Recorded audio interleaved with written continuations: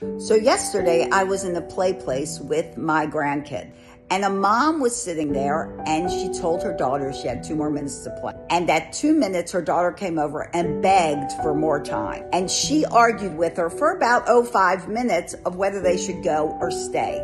Then she allowed her daughter to stay. Her daughter ran off, and guess what? In 2 more minutes, she argued again, wound up in a tantrum, and her mother had to carry her out.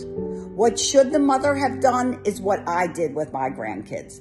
When it was time to go, I said, okay, guys, you got 2 or 3 more minutes. They chose 3 minutes. I set a timer. They heard the timer go off, and when the timer went off, they held to their choice and got up and left.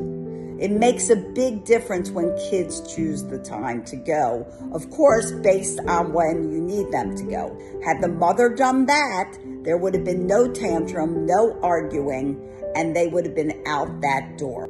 You ready to put some of these strategies in place in your home? Are you ready to really create cooperation instead of frustration? Reach out to me and go to mytranquilitytribe.com. Start creating that cooperation, that listening, that family harmony today.